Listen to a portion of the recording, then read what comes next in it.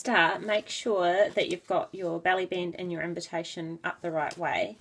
Flip over your belly band as well, and then slide it underneath so you've got the invitation like this. There's already creases on either side, but they're exactly the same size as the wedding invitation, and that's to make sure it's a really nice tight fit so that your RSVP card or your information card will stay together rather than sliding off. And if these are too loose, then the whole band slides off and there's no point having a band as well. So take the piece that has a wee strip of tape and remove that tape, pop that down, and then the other side, and line up these sides here so that it fits, and then this side here will be tight and you'll be like, oh, this isn't right, but just sort of manipulate it, fold it over,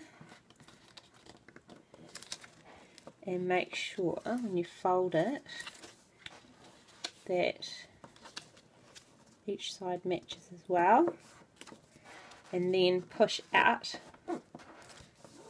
as well.